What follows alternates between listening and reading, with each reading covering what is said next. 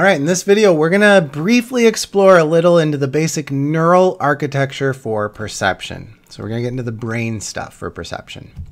To start off, we know that all of our senses first go to a primary receiving area in the brain. Like your eyes send their signal to the very back of the occipital lobe at the back of the brain. The initial stop there is called the primary visual cortex, in red here, or V1. V for primary, one for primary, V for visual. Neural signals, if they come from your ears, though, they first go to the primary auditory cortex, in green here. It's kind of at the top of our temporal lobes. Signals for touch and other bodily senses, somato, it means body, so bodily senses, go to the blue area, the primary somatosensory cortex. And this is just a little strip at the front of the parietal lobe there. From there, each of our senses has some secondary processing areas nearby. So like in this next picture, the darker region of color, that's what we just saw, the primary area for each sense. And the lighter color around it, that is areas still dedicated to making sense of that input before sending it on to other parts of the brain. It's just sort of like a secondary area for that sense. Now, the question that we'll be talking about in this video is, where does the info go once it moves out of these primary and secondary areas? Like, once something visual is initially processed in those early areas, it needs to be shared with the rest of the brain, integrated with what we're hearing and feeling, and letting us recognize and label and think about what we're seeing. So this video is all about the pathways or the streams of information going out from a primary sensory area. Now, just a reminder, we know that the parietal lobe up top in our brain, it's specialized for processing spatial information, in addition to having that strip at the front that receives body senses like touch. So we know this is a brain area for helping us interpret things three-dimensionally, making sense of what's in front of what's close to us or far away, or what's to the left or the right, that sort of thing. And to do that, it's going to have to eventually get information from our senses, like sight and sound, right? In order for us to understand that our visual input is showing one object behind another or on top of another, or to realize that we're hearing something from above or to the left. Which means even though sight and sound initially go to some other brain area in the occipital or the temporal lobes for their first stop, they will eventually be sending that information to the parietal lobe to make sense of it spatially. Then you may remember what we know about the temporal lobe. So in addition to being the first stop for audition for our sense of sound or hearing, and helping us make sense of language, the temporal lobe is also essential for recognizing and categorizing things. That doesn't just mean recognizing things from our sense of hearing, like recognizing your mom's voice or recognizing a wolf's howl. It also means distinguishing a cat from a dog by how it looks, having concepts that tell you a dog looks different from a wolf, but more similar to that wolf than to a whale, that a basketball has a round shape, or that a face has a mouth below a nose below two eyes, that cars have a general visual form, and so on. So once again, even though the temporal lobe is our first stop for the sense of sound, it has to at some point get input from our other senses. It has to get some axons coming in from the occipital lobe in order for us to recognize and categorize the things that our visual cortex started the processing on. Which brings us to what cognitive neuroscientists call the dual stream model. So in the dual stream model, sensory information, it gets processed first in that primary and kind of the secondary nearby areas for that sense, but then it's going to get sent in two distinct pathways of neural connections, two distinct streams of information, one going up toward the parietal lobe and the other going down into the temporal lobe. That means for vision, for example, the sense we've been concentrating on, visual information starts in the occipital lobe, but then projects outward following the two paths we see here. Now, the name for these two pathways uses anatomical terminology, just to get you used to this. So you've probably heard of like a dorsal fin on a dolphin or a shark, right? The dorsal fin is on their back, not their belly, right? In anatomical terms, you can think of dorsal as the back of the body or the top of the body, and ventral is the belly or the underside of the body. So if we're looking at this dog, the dorsal part of his brain would be along the top and back of his head, and the ventral part of his brain would be along the bottom of his brain, right? Kind of like where his belly is. Us humans, though, we're a little weird because we're bipeds. We stand on our feet. So our dorsal, what we call dorsal, it goes along our back, and then when it gets to our head, it just kind of wraps up along the top, the back and top of our head, Meanwhile, ventral means our belly side, right? But then when we get up to the brain, that kind of wraps along kind of under our chin or whatever to the underside of the brain is ventral. So when looking at neuroanatomy stuff, we use those labels like this green arrow here. Dorsal means kind of the top and back of the brain. Ventral means like the bottom and more to the front of the brain, okay? So just kind of looking at the green line here, those will be the terms that we'll use for these two streams of processing of visual information. Some of the visual info, when it comes from our occipital lobe back here, some will go up in what we'll call a dorsal stream, and some will go down and forward in what we'll call a ventral stream. And that's all we're talking about here is those two directions. So let's start first with the dorsal stream, where information from our primary visual areas, it's going to go up toward and eventually into the parietal lobes, okay? And there it's going to integrate with like spatial information, with bodily information, with our other senses, especially for our ability to act within space. So the dorsal stream is often referred to as the where pathway because it helps us process where things are in space, like making spatial sense of what we're seeing. But later researchers actually amended that to think of it as a where/how pathway because it's also where we use visual information to do things, like to act within space. When you reach out and turn a doorknob and you're using vision to guide your hand to turn that doorknob, to reach that doorknob, that is a dorsal stream kind of task. Like, think about this kid reaching out to grab a toy, or anytime you reach out to grab a water bottle, or to pick an apple off of a tree, right? Your brain is sending out motor signals to control your muscles. But in order to send your arm in the right direction and to know when to clamp down your fingers, you need to process what you're seeing visually, like how close your hand is getting to the object, whether you need to make corrections because the object's a little off to your left, or because it's a huge apple, so you need to open your hand a bit wider, or whatever. We use visual information to guide our actions around our body, right? That's what we mean when we say the dorsal stream is a where and how pathway. It's all about using that sensory information to take action within space, especially within the space around us. So this is one of those areas, by the way, where cognitive psychologists overlap a lot with developmental psychologists. Like developmental psychologists have studied the development of the dorsal stream, the vision for action stream in little kids to see how the system changes in the first couple of years of life. So like this study here, they showed 18-month-olds, so 1.5-year-olds. They really totally suck at using vision to pre-orient a shape before they try to slide it into an opening. But 24-month-olds, so at 2 years old, kids do this just fine. So this basic task, by the way, it's called a posting task because it's similar to posting a letter, meaning putting a letter in a mailbox for the postal worker to pick up.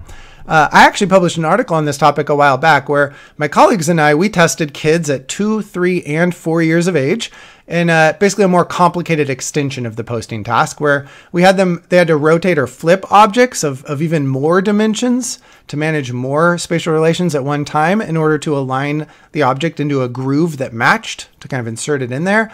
And we actually found that in this more complicated version, only 3 and 4-year-olds ever held the object above the groove and like visually guided it before making contact with the surface, whereas younger kids needed more the haptic feedback from pushing it against the groove to can rotate and flip it then while they're feeling it with their hands.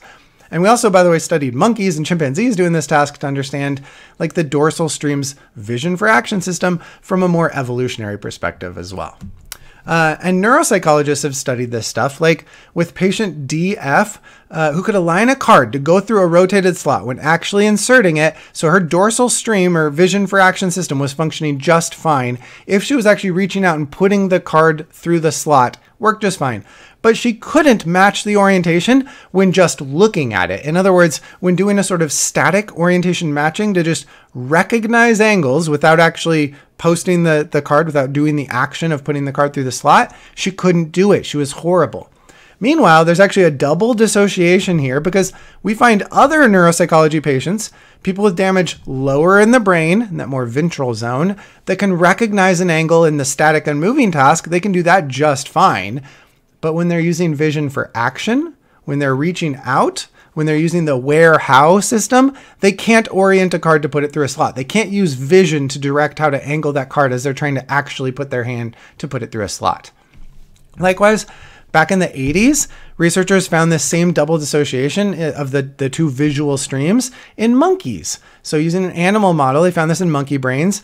This one's kind of sad because it's invasive animal research, but they trained monkeys in 2 simple tasks. So all the monkeys learned these 2 simple tasks. They're really easy for a monkey. They learned that the food is always in a hole under the triangle. So if you lift this up, there's a little hole there where some food can be put in. There's no food under the rectangle. There is food under the triangle. Even if we swap sides, it's always going to be under the triangle. They can learn that. It's really easy. It's an object discrimination task where they just have to visually recognize what an object is. But the monkeys also learned a landmark discrimination task, a more spatial task, where the food was always under the red lid that was closest to the cylinder, the landmark, right? So it's a spatial, aware kind of task. So we could mix things up. We could put the triangle on the right side or the left, and they know to always look under the triangle. Put the cylinder either close to one side or close to the other. They'll always grab and flip up the one that's closest to the cylinder because that's where the food is. Then the real experiment started. So that was the training. Then they took all of these monkeys in the experiment, and for half of them, they did a little brain surgery. They actually damaged the monkeys' brains. They created a lesion in part of the pathway going up to the parietal lobe. In other words, in half the monkeys, they damaged part of the dorsal stream, the where-how stream. And in the other half of the monkeys, the other group, they damaged the pathway going down toward the temporal lobe instead. So in the monkeys who had their dorsal stream damaged, they could no longer do the bottom task. They couldn't do the landmark discrimination task, though they still did fine at the top task, the recognition one. And in the monkeys with the bottom pathway damaged, the more ventral pathway going in the temporal lobe, they could no longer do the top task. They couldn't recognize one object from another, but they could still do the spatial task just fine. Landmark discrimination, no problem. So in both neuropsychology with human patients and in animal models, we have a clear double dissociation of these 2 pathways, having 2 different functions in terms of how they use visual information. And that brings us to the other pathway. So we talked about the dorsal pathway. The lower pathway we'll call the ventral stream. Because remember, ventral is the anatomical term for like the underside, the opposite of dorsal. And the ventral stream takes information from where it's initially processed at the very back of the occipital lobe, and it's going to send it down and forward toward and eventually into the temporal lobe to be recognized and categorized. So we can think and talk about and categorize what came into our visual field. Thus, you'll often hear this part referred to as the what pathway, because it allows us to know what we're seeing with vision, okay? In fact, if we look at parts of the occipital lobe, we're just looking at different parts of the occipital lobe that are going down and forward towards the temporal lobe. In some areas of the temporal lobe nearby and in that the occipital areas approaching the temporal lobe, we find a number of brain areas that seem to be specialized for visually recognizing a particular kind of thing. Like in the LO, the lateral occipital complex, we've got a brain area that's specialized for recognizing familiar objects. Like when you sit with someone in a brain scanner and you show them pictures of objects, this area activates a lot. If it's a type of object you've seen before, this area lights up. It has extra activity beyond baseline. But if you show them a face or a place, this area doesn't activate very much. Nor does it activate much when you take a familiar object picture and you scramble the picture up as a control condition. Doesn't work. But then elsewhere, the underside of the like temporal lobe in the fusiform gyrus, so this is looking at the brain from underneath the brain, underneath the lobes, but at the lower layer of the temporal lobe, or sorry, I guess it'd be around here is the fusiform gyrus. At the lower part of the temporal lobe, there's an area called the fusiform face area or fusiform gyrus. It's selective to recognizing faces visually. So it only goes off when you show a picture of a face, but not to other pictures, like places or objects or cars or whatever. There's also an area called the parahippocampal place area, or PPA, that seems to be selective to recognizing places. So it's this area inside the temporal lobe, kind of on the inner temporal lobe close to the hippocampus. So that's why it's called parahippocampal place area. And it goes off specifically when we see places. Other areas, by the way, are selective to recognizing, categorizing body parts specifically.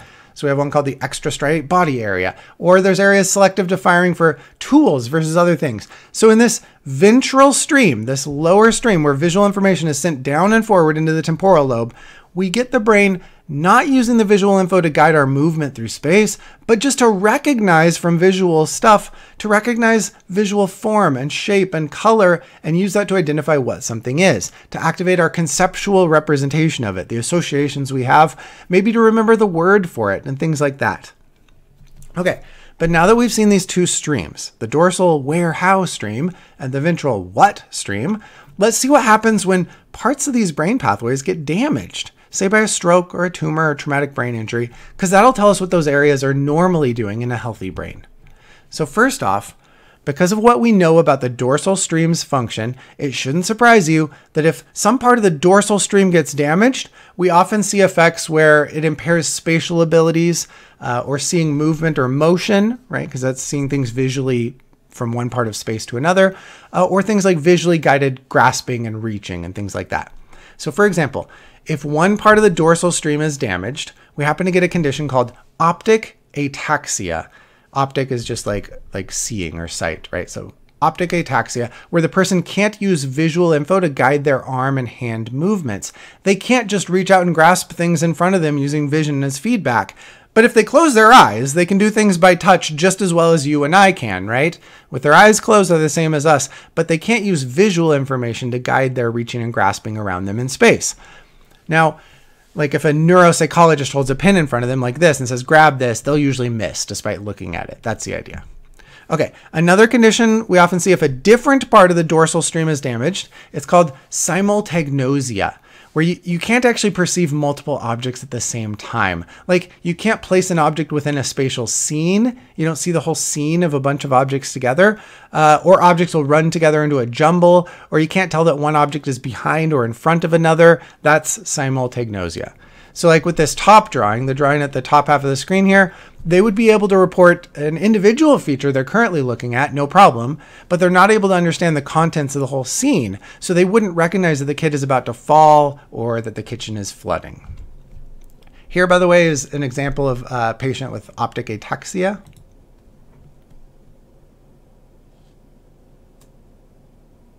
I want you to take your right hand, just reach out for this pen. You see the pen here? You see the pen I'm holding? I want you to grab it.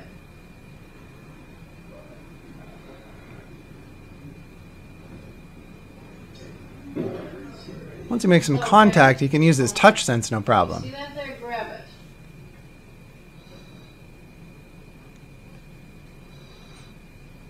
You can keep moving your hand until you got it. Okay. Can you grab that with your left hand?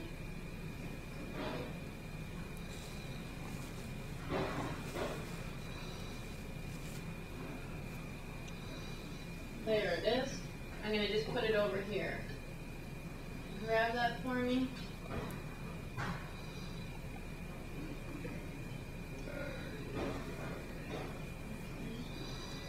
Try again.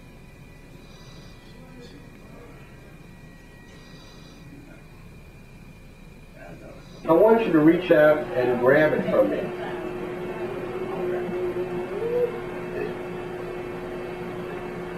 Good. So that's an example of optic ataxia, the first of the two conditions I mentioned. Again, usually happens after something like a stroke, some sort of or traumatic brain injury or something like that. Or I'll show you another example here in this video. There will be a patient with optic ataxia, but in this video, I want you to pay attention to a test that the guy does before testing for optic ataxia.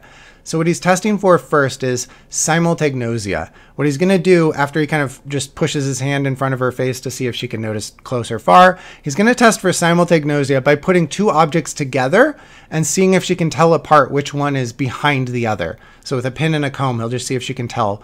And since she does do that okay, he can rule out simultagnosia, and then he'll see that she has optic ataxia. By the way, just a warning, this guy has horrible bedside manner. So this is not normal, and patients should be treated with way more humanity and respect when doing neuropsychological exams. Like at one point, this guy just grabs and moves the lady's arm without asking, without respecting her bodily autonomy. So don't act like this guy.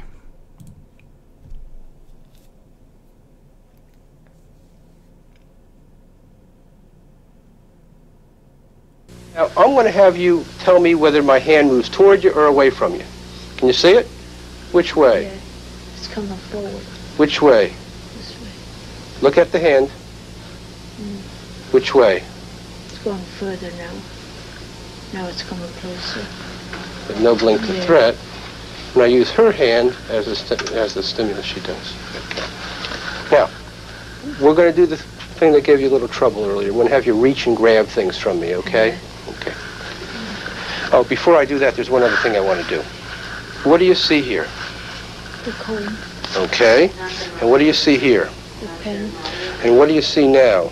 Both. The comb and the pen, so there's no simultaneous agnosia. Yes. Now, which is closer to you, the pen or the comb? The pen. Are you having? Okay. Which is closer to you, the pen or the comb? The comb. Okay. I'm going to mix them up and try it again. Which is closer to you, the pen or the comb? The comb is. Okay. Which is closer to you, the pen or the comb? The pen. Very good. So that ruled out simultagnosia. Now he's going to find out that she has optic ataxia. Now we're going to do some reaching.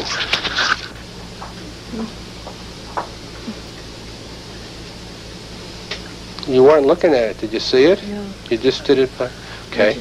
She did that by Just grab, feel. okay, grab the hammer.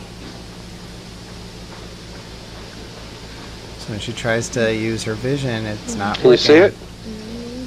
Can you see it? No. Can you see it over here? She grabbed right past it. So that's optic You tried ataxia. that. All right. Another issue that can happen with dorsal stream damage, if the damage occurs in a slightly different area, so an area called V5 in this case, then the patient will become unable to perceive motion or movement. It's a condition called akinetopsia.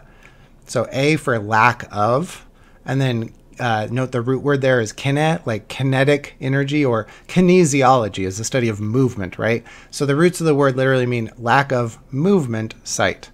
So lack of movement sight, like they just can't see motion visually. Patients like this, they see everything as kind of just suddenly jumping around, almost as if real life has a really high latency in an online video game, rather than things moving smoothly from state to state. Like when you look at a flip book, right? Each page is a static image in a flip book, but our brain fuses it together. It constructs perceived motion out of that. Same thing with television and movies. It's just a series of static images presented in really quick succession. But part of our brain is dedicated to creating a perceived sense of motion out of that, so that's what we happen to experience. But someone with akinetopsia doesn't have that function working. That brain area is damaged. So, for example, there's a patient named LM who had this. She described feeling really insecure at parties because people walking around a room would suddenly be here or be there, but not seen moving between the two places. Likewise, crossing the street was really dangerous because she couldn't perceive cars moving or judge their approach. And in fact, people with akinetopsia have a lot of trouble with basic activities of daily living. They need help. So LM said it was hard even to pour a drink like tea or coffee because she said, quote, the fluid appeared to be frozen like a glacier. And then suddenly it would have like poured out and it'd be everywhere on the table. And she's like, oh shit, I spilled it. So it's really hard to know what it's like to experience things that way. But here's just an attempt to kind of simulate akinetopsia. So this would be if you're watching cars with normal vision, you see them moving, you see motion. This is what it might be like with akinetopsia.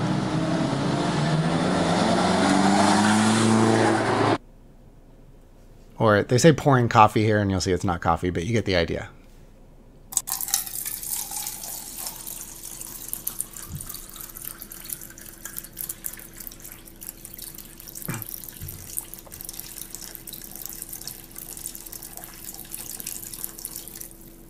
So that's like a simulation made up just based on descriptions by patients like LM. Finally, there's another condition that can happen with the dorsal warehouse stream getting damaged. It's called spatial neglect. Sometimes you'll see this called unilateral neglect, meaning one-sided neglect, or you might see it called hemi-neglect, meaning half neglect. But either way, in this condition, what's happening is the person becomes unaware of half of their visual field and anything in it. Like, they will only focus on one side of space and on one side of their body. Like a guy looking in the mirror to shave in the morning will only shave half of his face, one side, not the other. And looking in the mirror, he'll be like, yup, I'm done, even though the other side of his face still has all the hair. And in a neuropsychological test, we might give them something like this, a piece of paper with X's and O's on it, and ask them to cross out all of the O's. Like, just put a line through every O. And what we get with a spatial neglect patient is this. They'll cross out all the O's on the right side, but maybe totally miss all the ones on the left without realizing it. They'll think they're done and hand the paper back without crossing out half of the O's or, the ones on one side. Here's another task we might give someone with spatial neglect. We could ask them to draw a scene, either from scratch or from memory, kind of thing, or to copy a drawing that we've shown them. And what will happen is they'll often only draw half of it. So depending on the subtype of spatial neglect that they have, they might only draw one half of the whole scene itself, or they might only draw one half of every object. Like here is a video example I'll show you. And again, apologies for silly background music.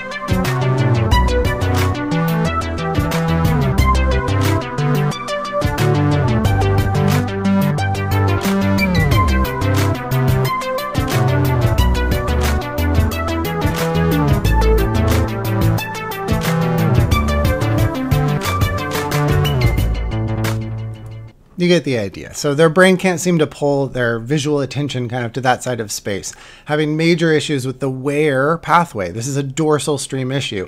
And there are other conditions, by the way, but that's enough to give you an idea of it. Let's move on to what can happen if areas along the ventral stream are damaged.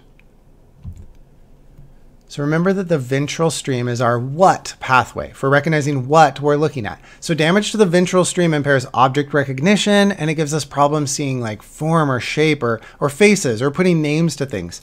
These conditions are all going to be called agnosias, from the prefix a, meaning lack of something, and nosia means knowledge. So these are conditions, they're all named as sort of a lack of knowledge about something, a lack of recognizing something.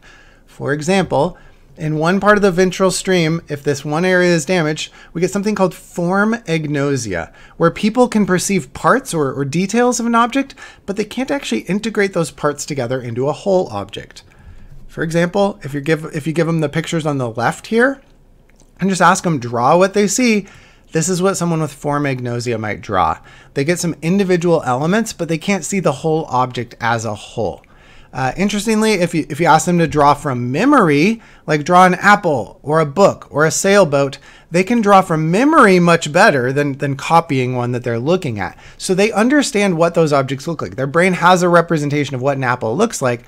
What's damaged is the part of their brain that takes visual input to the eyes and organizes the patterns together into a whole. That's the idea with form agnosia. On the other hand, if different parts of the visual stream go into from the occipital lobe to the temporal lobe, if different parts of that get damaged, then we may see a different condition called associative agnosia. In this case, they can identify whole objects just fine, meaning they're actually seeing and sort of perceiving the object. However, they can't recognize it or put a word to it or activate other associations with it. So for example, a neuropsychologist might ask them to copy some drawings, and they can copy the whole thing. They can tell it's a whole object. They're perceiving it at the basic level of seeing the object. They do see it, but it doesn't click in the sense that it doesn't activate the conceptual associations in their temporal lobe, nor does it connect to like the auditory representation of that object and what it might sound like, or the linguistic associations of what the word for it is. So at most, they might kind of have a vague feel for the type of thing it is, but they can't quite get those associations to activate properly in this condition of associative agnosia. So the top example here, this would be what we see from a patient with form agnosia, that first type. If you ask them to copy what they see in the blue box, they can't. They can't see the whole object made out of those parts, even though if you look at their copy of like the number 4 down here, they did get the little horizontal bit. So they're getting individual pieces. And they can put a word to it. So that part of the system still works. Whereas in the bottom copy here, that's someone with associative agnosia. So you might ask them to copy the stuff in the blue box. They will get it right. They're clearly seeing the complete object, but it isn't visually recognized. So they can't put a name to it or a concept to the object. Here's just a little more of the same data, by the way. On the left half here, the left half of the screen marked panel A, we got them someone with form agnosia copying like letters and shapes. On the right half is someone with associative agnosia. you can see a pretty clear difference in symptoms, even though both of these, they're an agnosia for a very basic visual process, but form agnosia is more like, I can't recognize this as an object, whereas associative agnosia is like, I'm seeing an object, I'm definitely seeing an object, gosh, I can't quite put together what it is and what I'm supposed to know about it. Now there's other conditions, there's other agnosias if the ventral area is damaged somewhere else. So there's also one called prosopagnosia. Sometimes it's called face agnosia, where someone can't visually recognize faces, even of their loved ones. Like they can't recognize their own kid's face or their own spouse's face or their own mom's face. Though if they hear the person's voice, they can recognize the person, no problem. It's just that the pathway from early visual centers back in the occipital lobe to the face processing area further in the bottom of the temporal lobe, if that's damaged or if that area in the temporal lobe doesn't develop properly, the visual way of recognizing faces at a glance just doesn't work. So the person will still be able to describe like features of the face. They're seeing the face, like they'll be able to say that someone has high cheekbones or wide set eyes or a small nose, but it doesn't all come together in an automated instantaneous process where it just kind of clicks who you're looking at. So they have to think through consciously, slowly, and deduce and infer who they're looking at. Like literally consciously, they have to think, yep, that person has a big nose and big blue eyes with little ears. That must be a picture of my wife. Or, well, this guy has short black hair and a beard and he's sitting in my kitchen at my breakfast table. So I'm sure it's my husband I'm looking at that's drinking coffee there. Even if they're looking in a mirror, they'll know consciously. Like they understand if looking in a mirror that they must be looking at their own face. They know it's a face, right? But it won't just click and automatically elicit that sense of recognition, that feeling of recognition we get automatically when we see our face in a mirror. So that's prosopagnosia or face agnosia. And there are others too. There are other agnosias like color agnosia, where you can't put a name to colors. You can't even group similar hues together. Like you can't put a bunch of red color swatches with the reds and blues with the blues. That's color agnosia. But in all cases, when we get damage to the ventral stream, we're having some sort of issue with recognizing and sort of conceptualizing our visual input, putting it together into forms and making sense of those forms and shapes. We're having issues with the what function of vision. By the way, if you want to try a little demo, pause the video and go get a piece of paper and something to write with real quick. So go ahead and get that now. Okay, what you're going to do for this demo, if you're playing along, it's really simple. I'm going to show you a picture with a few simple figures in it, and you can just copy the figures. So on your paper with your writing implement, just copy the figures in the picture when I show it. And I want you to do the task as fast as you can. But while you're doing that, just try to note the order in which you drew things. So here we go. 3, 2, 1. Just copy this as quick as you can.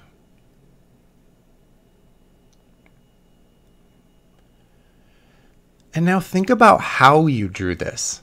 If you're like most people, you probably saw this as 3 objects, a circle and a couple of diamonds or tilted squares. And if you're like most people, there's a good chance you drew one of those objects, then another object, then another object. That's because your brain, when you saw this, first quickly and automatically processed it as 3 objects, then started drawing and copying.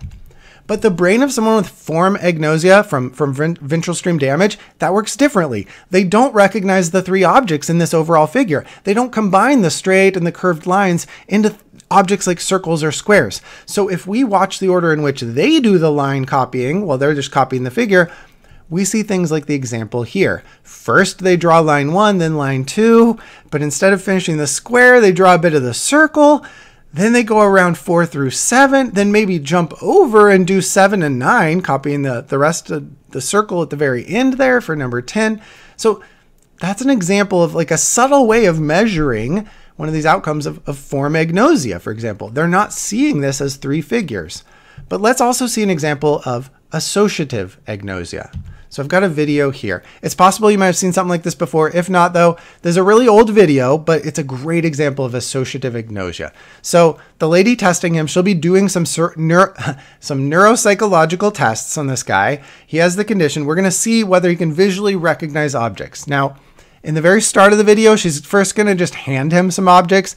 and he can't figure out what they are when he sees them, but when he touches or smells the object, you'll see that he definitely gets it. Like if it comes in through some other sensory channel that's still intact in his brain, that can send info to the temporal lobe and let him identify it, but not vision. So then she's going to move on to drawings of objects to see if he can identify something just from seeing a picture of it. So it's a purely visual task. He can't smell or hear the object.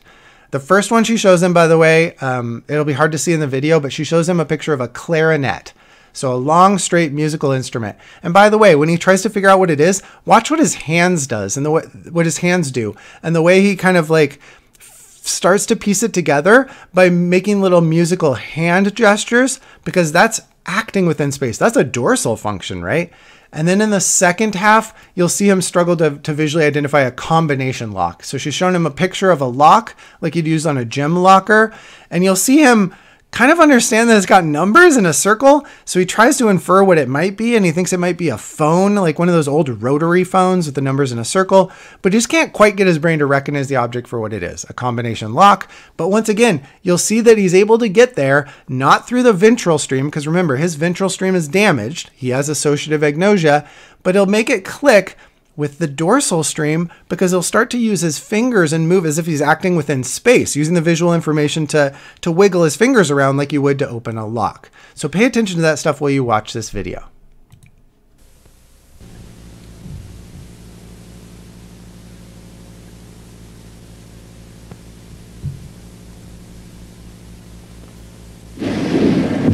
Name a few things. Okay.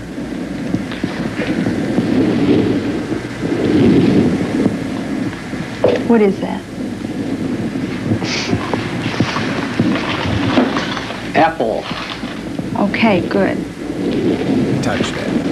And what is that? Candle. Smelled it. Good. Crayon type stuff, you know. Okay, which is it? Crayon. Because that smells better. Is this a crayon or a That's candle? a crayon shaped like a candle. Really? Well, if it's shaped like a candle, why wouldn't it be a candle? Because it smells like a crayon. Oh, I didn't notice you smell. What is that? It's in his hand. He manipulates it, right? Dorsal A pipe. stream. Fine. He knew how to grab good. it, dorsal-wise. He knew how to grab it, but he couldn't, just looking at it, he wouldn't know what it is. So now she'll show him drawings so he can't kind of cheat through those other channels. Okay, I'm going to show you this picture. And I'd like It's a to have you clarinet. just tell me what you do with that. Right with it. I don't want you to tell me. Show me what you do with it. You're right. I'm sorry. It's a pen, you know. Hold your hands up here where we can see and show me what you do with it. You're right with it. It's like a ballpoint pen, you know, but it's not a ballpoint pen. Well, take your time and see if you can show me what you do with this. Well, you're right with it, but you know this. I don't know, because I know it doesn't come into focus right. You know, Watch his hands. Watch his fingers. Almost like playing a flute or something, or a clarinet. Right? Is that a flute or something? Okay, that's close. What is that? I don't know, How'd you figure that one out? because that's not the way I put my hands. I know, because I've never been in a flute, and that's the first thing I thought of. Uh-huh. Did your hands figure out before Yeah. before you had it in your mouth? That's weird. What is that? That's a clarinet. Ah! Because his dorsal stream is still intact. So the visual information, it's getting into his eyes, it's getting into his occipital lobe. He is getting all of the visual information when he looks at it. But the use of his brain, the function that uses that visual information to recognize what it is, that is broken. That's what's not working in him. But the info is still going up the dorsal stream, where you would use that information to reach out and grab something, to manipulate an object in front of you, to use vision to know where to put your fingers on it and things like that. So that's how he's able to figure it out, is by using a sort of back channel to get at the information through his dorsal stream, because his ventral stream's broken. Let's continue and see the next example. It's close. That's very close. That's good.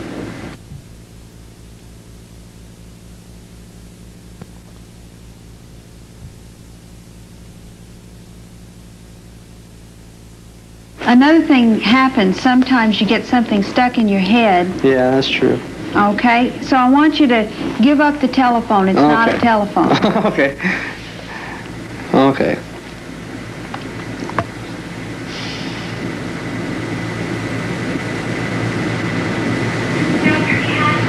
I'm really at a loss. I can't. It just isn't making any sense at all now. It's a lock. He was doing it with his fingers. Is it bigger than a cat or smaller than a cat? Than a cat? Well, it's probably smaller than a cat. About what size is it? Oh, it's about that long. Mm-hmm. About what size is it? Telephone. Just about yay by... It's an old video. It's back when phones used to be very large. Yay. So this is smaller than a telephone? Yeah.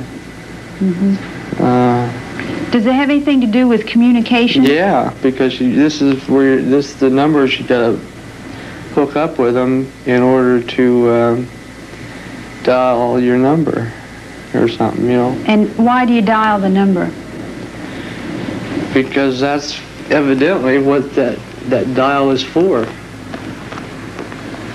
I don't know. Yeah. Let me give you a hint. Okay. I'm going to give you a choice, and you tell me what this is. Okay, I can tell you then. Okay.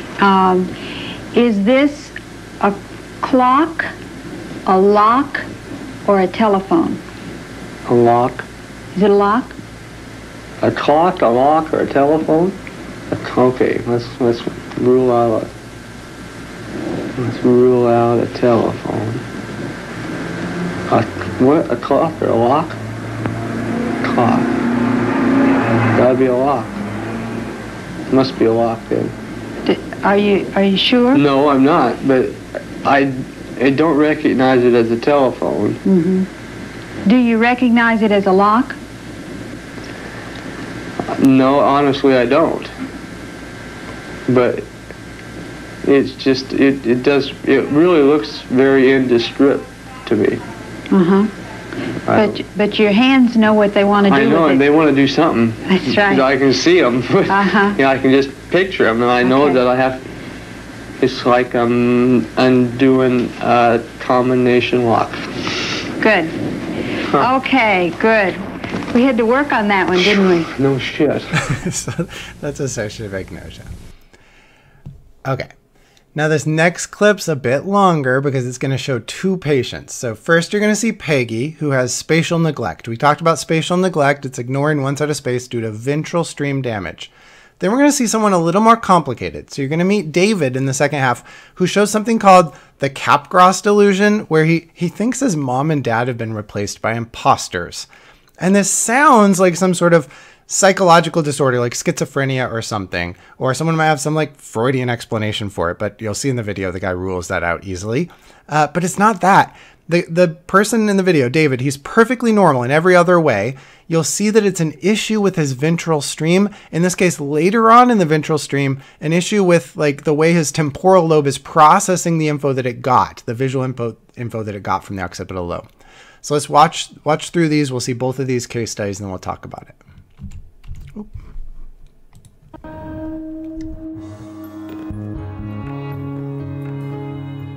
Unlike Graham, Peggy Palmer has normal vision. She's not bad. She should be able to copy this star easily. I'll never get this star. I'm hopeless at this. But something odd is happening. One whole side of the star is missing. Peggy has a condition called visual neglect. Although her eyesight is fine, half of her visual world no longer seems to matter. 10 years ago, Peggy suffered a stroke in the parietal lobes of her brain. The parietal lobes are concerned mainly with creating a three-dimensional representation of the spatial layout of the world, allowing a person to walk around, to navigate, to avoid bumping into things.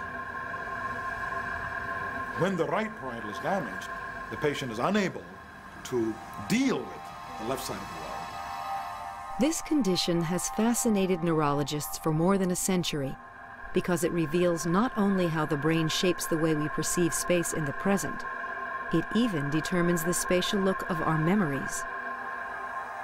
This became apparent when Peggy was asked to draw a daisy from memory. Right. A daisy it shall be. For neuropsychologist Peter Halligan, Peggy's drawings reveal exactly what's gone wrong.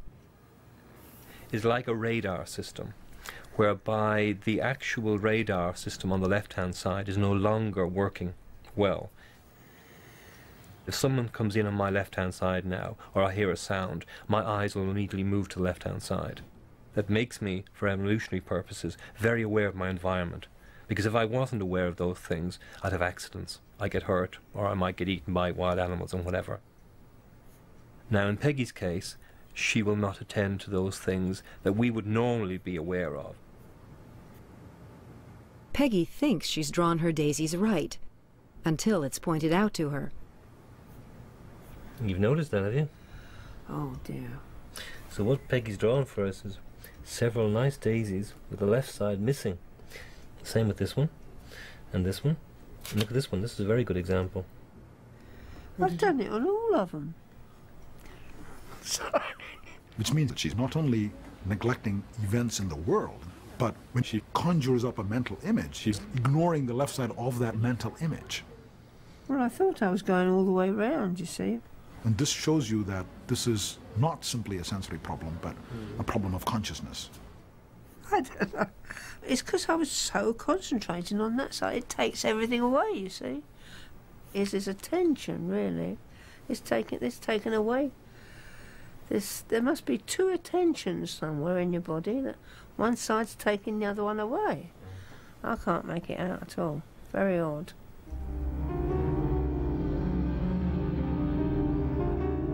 Peggy's one-sided daisies graphically reveal how damage to the visual centers can warp our consciousness of the world, and how complex the human visual system actually is. When I was a medical student, I was taught there's an area in the back of the brain called visual cortex, and that's where seeing takes place. But since then we have learned, in fact, there's not just one, there are 30 areas in the brain concerned just with seeing. For Ramachandran, a walk through this Southern California mall shows exactly what these visual areas have evolved for. And maybe these different areas are specialized for different aspects of vision. One area for seeing colors, another area for seeing movement, for form and shape, relative distance and depth. Now, despite this staggering complexity of all these different areas, there seems to be a simple overall pattern of organization. In fact, the visual input as it comes in seems to divide into two parallel streams of processing. There is one pathway which we call the how pathway, to which some of these areas belong, and that how pathway seems to be concerned mainly with navigation, with being able to walk around, avoid bumping into obstacles, avoiding uneven terrain, reaching out and grabbing something. The how pathway leads from the main visual areas to the parietal lobes at the top of the brain, where Peggy suffered her stroke. The other pathway, the what pathway, leads from the main visual areas to the temporal lobes, located just behind our temples. The what pathway is concerned with recognizing the object. What am I looking at? What does it mean for me? Is this an edible object? Is it a flower? Is it a person's face? What is it that I'm looking at, and what does it mean for me? That's what the what pathway is concerned with, and it's that pathway that seems to be damaged in David.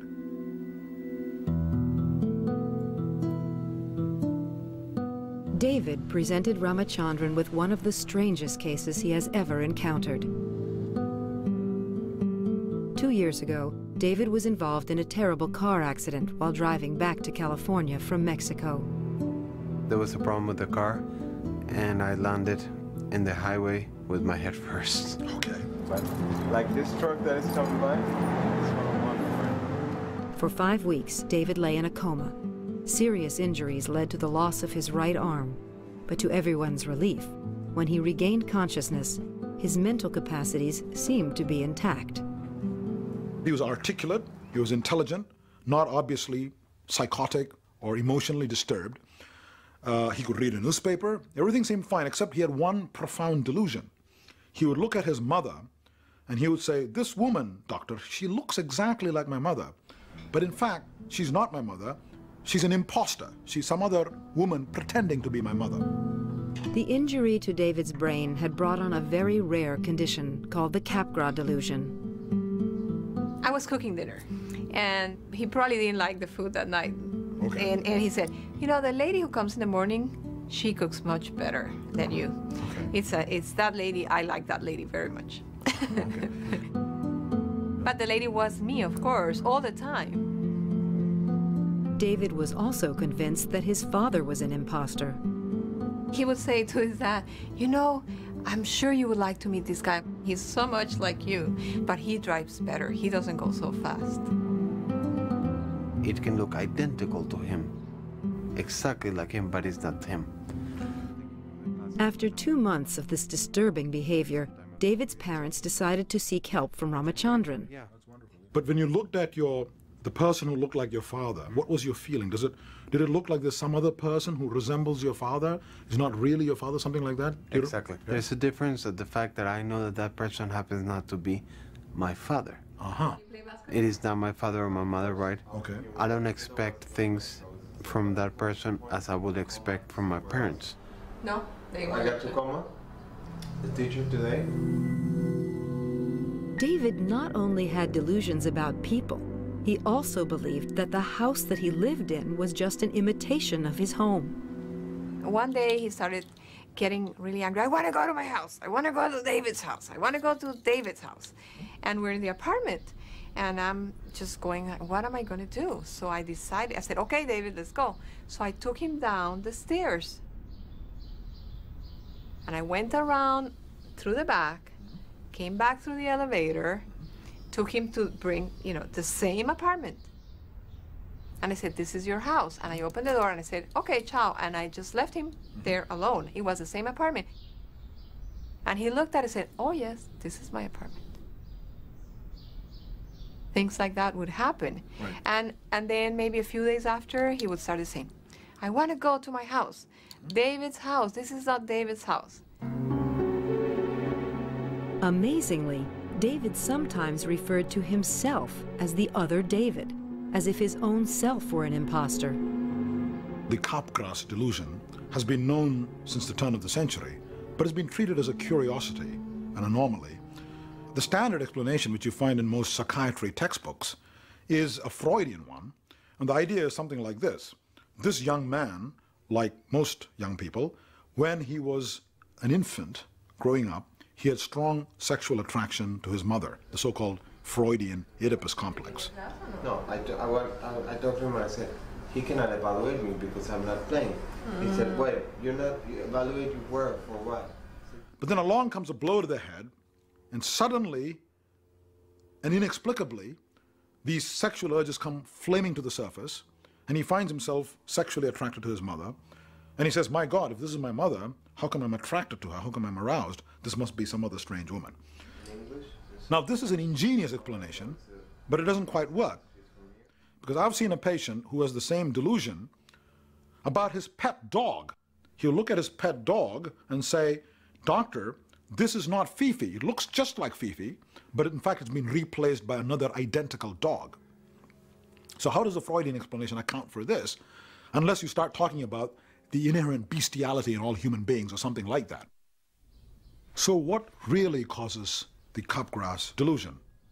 Well, it turns out that when you look at an object, the message goes to the temporal lobes, to the visual centers in the temporal lobes.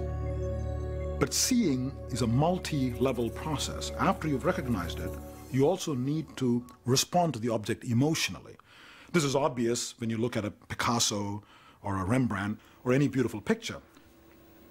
Even when you look at, say, your mother's face, the appropriate emotional warmth has to be evoked. Or when you look at a lion, you have to be afraid. And all of this is part of the visual process, but happening in a different part of the brain. Whenever we look at an object or a face, the message reaches the temporal lobes, where it's identified.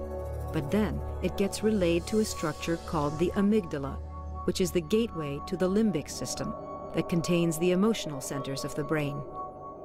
And it's here that we generate the appropriate emotional response to whatever it is we're looking at.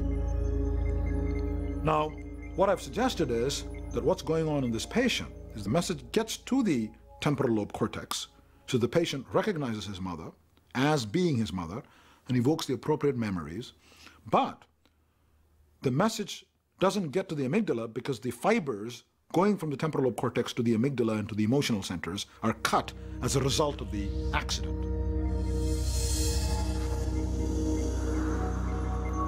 Therefore, there is no emotion, there is no warmth. And he says, if this is really my mother, why is it I'm not experiencing any emotions? There's something not quite right here. Maybe she's some other strange woman pretending to be my mother. Ramachandran's hunch that David's delusions were being caused by the rupture of specific brain circuits was lent unexpected weight when David's mother recalled a breakthrough with the phone. David, ¿cómo estás? Tu papi. We got so tired of him saying, you're not my dad, you're not my mother, you're my mother. We decided, okay, you go downstairs, call on the phone and said, David, hi. And on the phone, he would know he was his dad. On the phone, he never, ever had this problem. So on the phone, he'd always recognize on the phone as his father. As his father, no problem. When he saw him in person, he would say, you look like my father, but you're not really my father. No. This shows the patient is not crazy. Why would he be crazy in person but not on the phone? The answer is there's a separate pathway that goes from the auditory cortex, the hearing part of the temporal lobe, to the amygdala. And that pathway was not damaged in David by the car accident. Therefore, when he listens to his father on the phone, there is no delusion. Yeah, great. This is a lovely example how you can take a completely bizarre neurological syndrome, maybe from the X-files of neurology, which no one really understood, a person claiming that his mother is an imposter, and then come up with a very detailed explanation in terms of the known anatomy of the brain, saying, here is where the flaw is, and then doing an experiment that takes just an hour to do. So this first one's... And showing that this is what's gone wrong in this patient. Okay, are you comfortable? To test his theory about the Capgras delusion, Ramachandran arranges to measure David's galvanic skin response, which is the basis of the lie detector test. If David's brain were normal, he would react emotionally to this picture of his father. This in turn would stimulate an almost indiscernible increase of sweat on his skin and a heightening of electrical resistance that can be measured. The prediction is that when people with normal brains look at photographs of people they don't know, they will not respond emotionally. So there will be no change in skin resistance. But a familiar face will prompt an emotional response, and invariably there is a change. Now the question is, what happens with David? If Ramachandran's theory is correct, pictures of his parents will not evoke an emotional response, so the line should remain flat.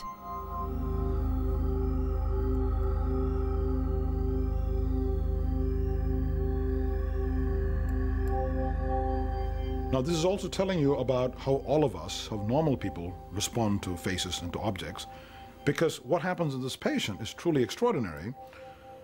The lack of emotional response actually leads him to this very profound delusion that this person is not really his mother. In other words, the lack of the autonomic gut reaction, this emotional response, leads him to an absurd conclusion, overriding what his intellect is telling him. And this tells you how closely linked your intellectual view of the world is to your basic emotional reactions to the world.